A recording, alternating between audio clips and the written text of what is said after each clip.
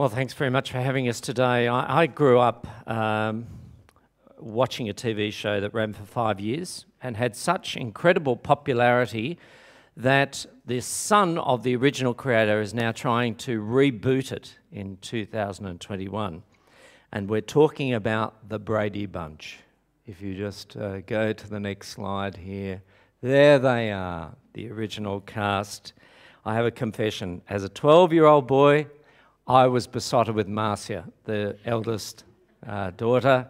I had posters up in my bedroom adorning the wall there of her. The Brady Bunch is the last of the idealistic sitcoms that Hollywood produced.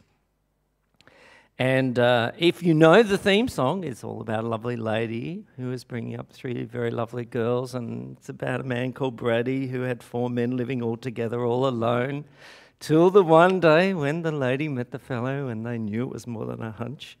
So you can probably sing along. But what's interesting is that as I reflect on the 117 episodes, none of the kids ever spun out at all. I don't think we ever touched on the theme of addiction, mental health. There were no affairs. In fact, Mr. and Mrs. Brady were widowed. They weren't divorcees. And in fact, in the whole of those 117 episodes, there wasn't one rainy day. And that was deliberate because the weather was going to mirror the perfect atmosphere of this successfully blended LA family. And it's the last vestige of that idealistic American family. It's life as it should be. And when you open up Job chapter 1, those first 5 verses, there's your popular image of the Old Testament faith. It's the godly version of the Brady Bunch. And in Proverbs, here's the recipe for this godly family. It says, "Honour the Lord with your wealth, with the first fruits of your crops. Then your barns will be filled to overflowing and your vats will brim with new wine." So the formula goes something like this. You recognise God and He'll bless you throughout your life. And blessings are the reward of giving God His rightful place. And Job nailed that formula to a T. He had 7,000 sheep, it says in verses 2 and 3 there, 3,000 camels, 500 yoke of oxen, 500 donkeys and a large number of servants. He was the greatest man among all the people of the East. His godliness is unquestionable. I mean, he even makes sure that his family are covered. He has little sacrifices for his family just to make sure, in case they've unwittingly, or he doesn't know that they've done something wrong. He's a model of a godly person in a well-run universe. He's a very attractive character. In these opening verses. His lifestyle is... And the wisdom that Job possesses is not what to look for in a donkey or, how to get a servant to do what you want them to do or how to bring up your kids or how to arrange an investment portfolio. Wisdom for him is a healthy respect of who God is in this world. God is central to his life, and wisdom for him is not brains, it's actually a posture that lets God be God. And Job's life is punctuated by order because of all this. It fits perfectly with the idea of God controlling his world, ruling justly. And that picture is set up of the godly life only to demolish it for the rest of the book. That's the very unsettling thing about this. It's shattering. Leo Tolstoy, apparently when he was 9 years old, was convinced that God would help him to fly, so he dove headfirst out of a 3-story building, and it was his first major crisis of faith, I suspect. Fortunately, he did survive, and he went on to write War and Peace. But not all Christians land so comfortably. Think for a moment, could your life sustain a Job-like moment? It hinges really on what your expectations are of Christian life and life generally. So I grew up in Melbourne. I've been sanitised and I've come to you 23 years after that. I've been here, so, I've crossed the border a long time ago. But I expected when I lived in Melbourne, when it came to, conducting my life, I'd go outside and it would be a grey day or a rainy day. You think, oh, well, just keep going, you know. It'll get sunny someday. And then one day, the sun would come out and you go, that's amazing. Everybody would be greeting each other and saying, isn't it a wonderful day? We really treasured it because the sunny days were very, very far and few between. When I moved to South Australia, even in winter, you could have sunny days here, blue skies. It was phenomenal. In fact, the predominant weather pattern is really sunny days with the occasional grey day that mucks things up. So it's what I call a grey sky outlook or a blue sky outlook. And I think, do you have a Melbourne weather pattern or a Adelaide weather pattern when it comes to the way the world should work for you with your faith? Whatever it is, how does it stand up under a sudden reversal like the one that we see in Job? The tremendous shock comes in the Christian life sometimes that it's not like a yellow brick road. You know, the signposts aren't always there to avoid the pitfalls. And life gets very messy and suffering comes into our world with no logical reason. And for many of you sitting here, you've had that happen to you. And you know what it's like. You know the gap between what you think life should have been like and how it's actually turned out at points. And our hearts scream at that point and say, it shouldn't be like this. Why is it like this? It's the cry of a frustrated faith. Do you know one of the first things kids learn to say to you, I think, your kids, is why? It's so unfair. It's not fair.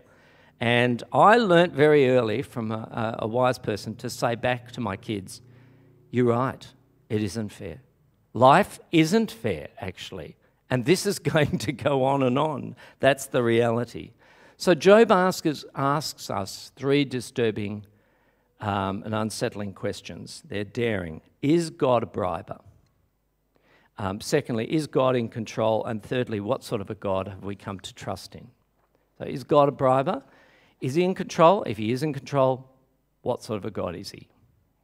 So let's go now to scene 2, which is Job chapter 1, verses 6 to 12. And it's mirrored in chapter 2, verses 1 to 6. But this is now, we're in an enormous palace. It's a courtroom. There's a king on a throne. There's servants coming and going.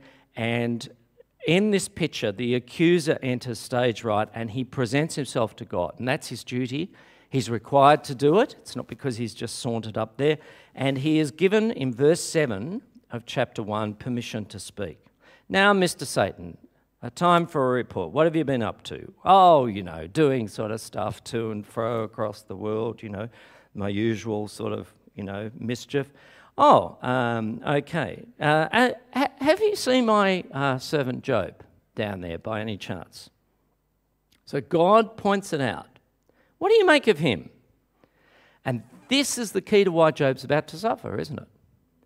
Because he's being pointed out what an exceptionally good man he is. It's because he fears God that the challenge is going to take place. Now, that's what God highlights to the accuser. Faith actually sometimes causes our problems, not gets rid of them. And the accuser's reply is wickedly clever. He says, yeah, but does Job fear you for nothing? You know, think about it. It's a slur on Job's character at this point. The only reason that Job fears you is because he sponges off you. It's a little bit like in The Sound of Music, if you remember Uncle Max. Uncle Max hangs around with rich Austrians. And then at one point in the movie he says, I love rich people. I love the way they live. I love the way I live when I'm with them. And that's what Satan is accusing Job of. Job is a user. He loves the way he lives when he's around God. That's the only reason he's there. Even more subtly, it's actually a dig at God. It's saying that God is a briber. Verses 10 and 11. Have you not put a hedge around him? Have you not made his household and everything he has? You have blessed the work of his hands so that his flocks are spread out throughout the land. Haven't you? And the accuser is suggesting The same dynamic sometimes that occurs with desperate parents when they separate and they want to keep in with their kids and they just buy them stuff. They just buy them toys and they buy that devotion from them. You've smothered him with blessings, Satan says. The relationship will evaporate. If you turn that tap off, he's not going to be with you much longer. Take away the toys and he'll curse you to your face. You see, Your Majesty, your world is completely ruined. There's not a true believer out there, really. They're just there because of what you give them. Shame, isn't it? He sneers. Very, very cunning and devious question, because he's saying, isn't unbought devotion or loyalty to God possible? And ask yourself that question. That's quite unsettling, isn't it? What are you in this for as a Christian? Oh, I'm a Christian because of all the things that God has given me. Well, I'm glad you're thankful, but is it because you've got a husband or a wife or a family and friends and you belong to a great Christian community, and you have a good job and you live in a nice street and you're in a nice home? Be very, very wary of that Christian proposition that says or suggests that the main reason that you will honour God in your life is because of all the good things he'll give you in return. Christianity is not a place where you can hide from the hard things of life, where you can be protected and shielded from all the nasties. The accuser used that idea to suggest that God was a briber. So God is worth serving because he's God. He's the Lord. And in your own life, when things go wrong, what does your behaviour in response to things going wrong reveal? Particularly to people who are watching you who don't have faith. You know, is it just a spiritual version of winning lotto? I think people look at my life who aren't Christians like hawks when things go wrong, because they want to see whether it makes any difference. People need to see from us that an unbought devotion to God is possible. You may know the story of Horatio Spafford, who in 1871 lost everything in the Chicago fires. He was a businessman, and 2 years later, he was getting back on his feet, and his family, he took his family over to England for Christmas. And Spafford himself was delayed, so the wife and the 4 daughters headed off before him, and he was coming on a ship a few days later. The ship that the wife and the daughters were on collided with another vessel, and the wife, Anna, got the girls onto the deck and knelt down and prayed that God would spare them. The ship sank in 12 minutes. 12 minutes, it was gone.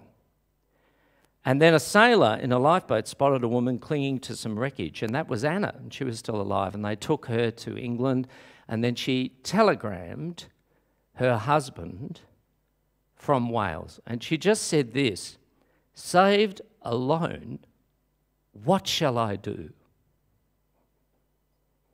She confided in a pastor at the time there that God gave her 4 daughters. They've been taken from her. Someday she will understand why. Now, in the meantime, Spafford had booked the next available vessel to get across to England to be with his grieving wife. 4 days into the journey, the captain of the ship takes him to the deck and says, "That's where the ship went down." At that point, he writes the words to a famous hymn: "When peace, like a river, attendeth my way, when sorrows like sea billows roll, whatever my lot, thou hast taught me to say, it is well with my soul." And what he is saying is, an unbought devotion to God is possible.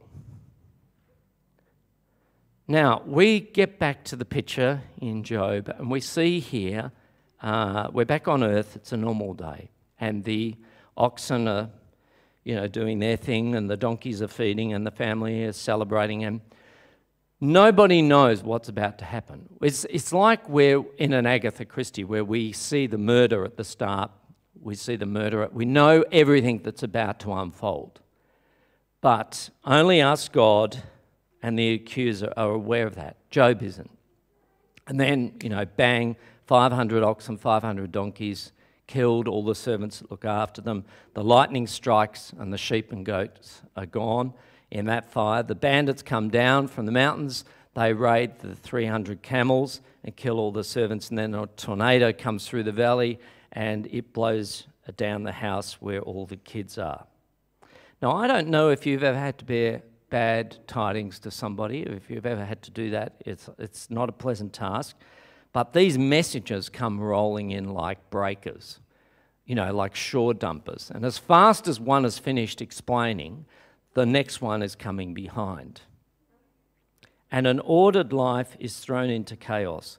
And what you begin to realise, the irony is that the chaos is just as ordered and carefully designed. And we watch Job's life go down the drain. All of his possessions, all of his kids, it says in chapter 2, verse 7, all his body. I don't know whether you've met people like this in life, but you hear their story and you think, what else could happen to you in a year? It's like they're flypaper and they just attract tragedy and catastrophe to themselves. And we find a man here whose life is on the rubbish heap. I mean, literally, he has to leave and go outside the city to where they throw all the dung. And he sits down there and scrapes himself with broken terracotta to relieve some of these itching boils. And Job's wife, she's a realist. She comes out and she says, for goodness sakes, just curse God, get over with it. Put yourself out of the misery. So he goes from success to rock bottom. He goes from riches to rags. His successful life cascades and tumbles into ruin through no fault of his own. And what does he do? Well, he says his response to it in verse 20 through to 22 there in chapter 1. Naked I came from my mother's womb, naked I will depart. The Lord gave, and the Lord has taken away. May the name of the Lord be praised. I don't think he sung this in a happy sort of Christian chorus. No one's blamed, though. No bandits, no weatherman, no stupid servants, not even Satan is attributed to this. Job just believes that God is in control of his world. And he gives and he takes, and he says there's no such thing as, the bad guys winning one day and the good guys the next. For some Christians, they would have you believe that. They would have you believe that things are going wrong for you because you just didn't pray hard enough. If only you knew how to pray more about this, more fervently, you'd be able to stem Satan's activities back.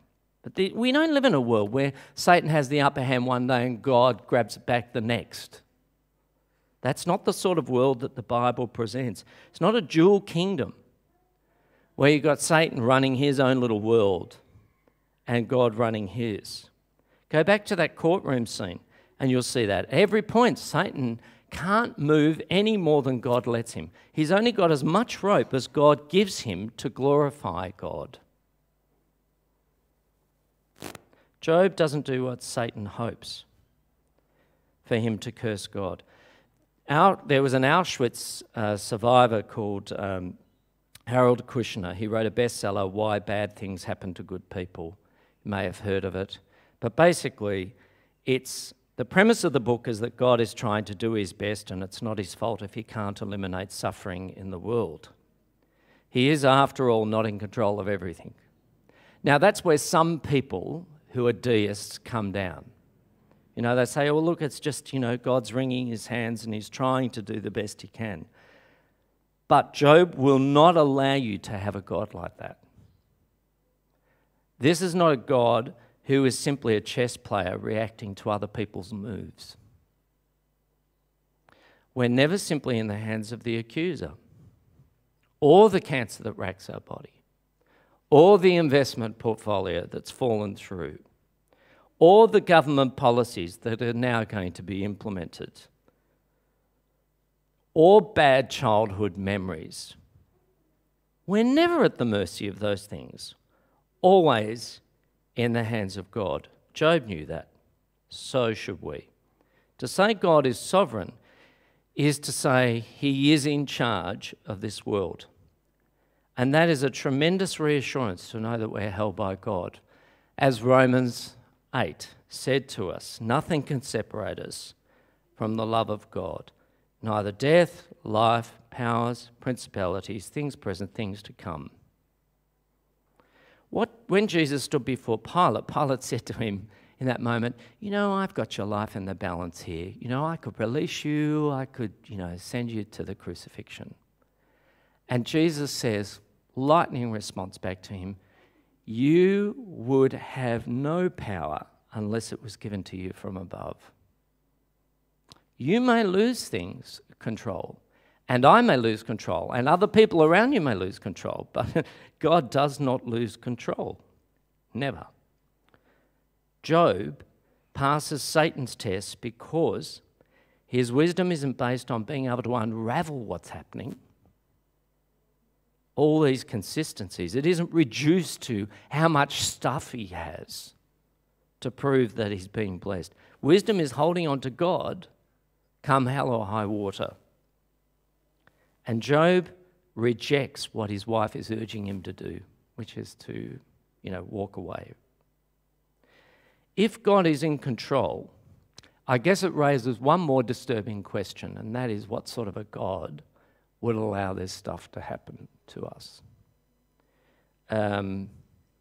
If you've asked that question, why does he let good people go down the gurgler and actually help and prosper wicked people? Well, you're in good company, because the Old Testament is littered with men and women of faith who asked that question. Jeremiah 12, why do the faithless seem to live at ease, Lord? Habakkuk 1, why then do you tolerate the treacherous? Psalm 37, I've seen a wicked and ruthless man flourishing like a luxuriant tree. Why the injustice, Lord? Everything demands that righteousness should be blessed and wickedness should be punished, a la Job 1:1-5. So let's summarise the scenes of these first two chapters, because the whole book is a dialogue that's opening up here. I don't know whether you realise this. It's a dialogue about the struggle of having real faith, and it's a can of worms. When people ask the big questions, sometimes we respond with formula and theory, and apologetics. When the Bible asks the big questions, it answers with particulars. It gives you a person going through a situation, a person who could be living now in the 21st century. And if you take up the challenge to read the book of Job, you'll trace the struggle of a human being who's holding on when everything else gets stripped away. He's holding on to God. Studying Job is like studying the world's civilizations through all their wars.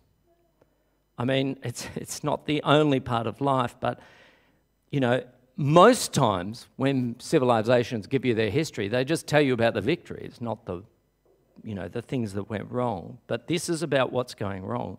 And if you find Job a laborious read, you're meant to.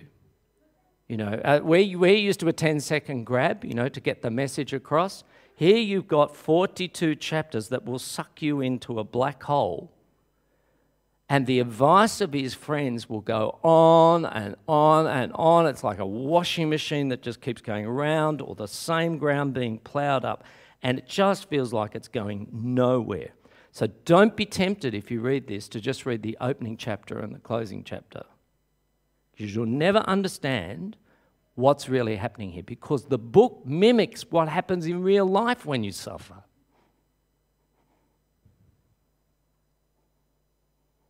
The suffering of Job has to be gone through,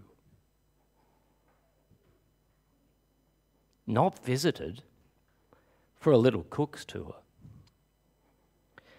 Job never sees what we see. Have a look at this diagram. If you just pop this up, and you'll have to click a couple of times until we get all the pictures. So it's divided into heaven and earth.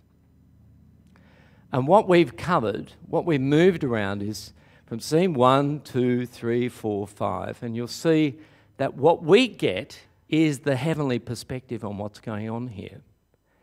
But for Job, Job's only got underneath the line to work out what's happening to him. He remains in the dark. He doesn't know what's going on in heaven. He doesn't know about the wager. And the book is a rare peek into the keyhole of eternity for us.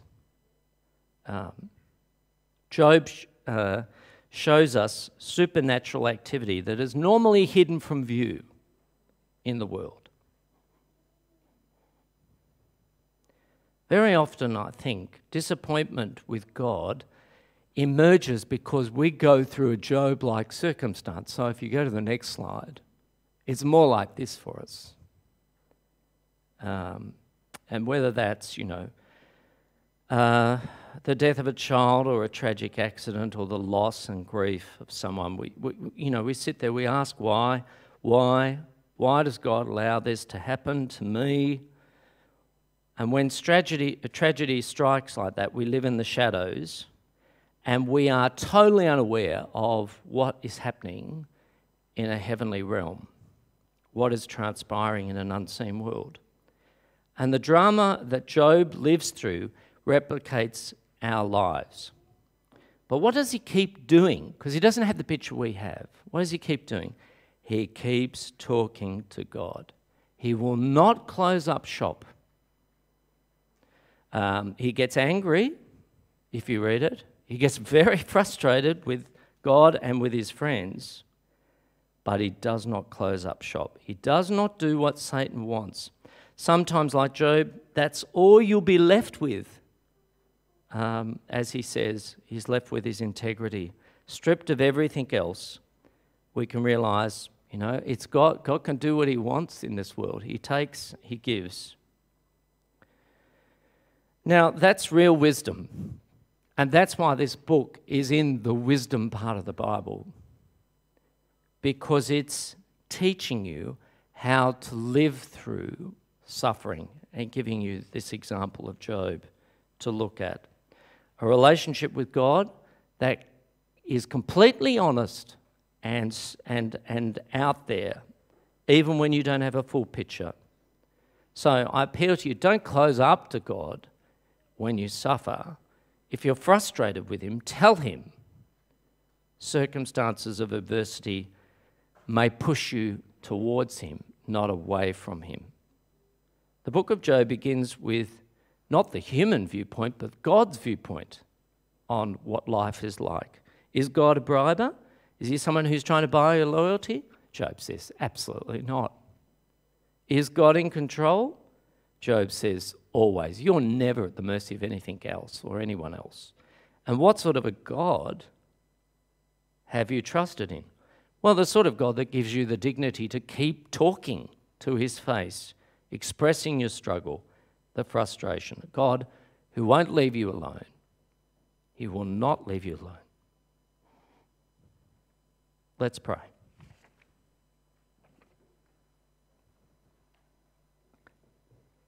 Lord, we pray that you would help us to think through our own picture of Christian life at the moment and purge it and renew it and purify it.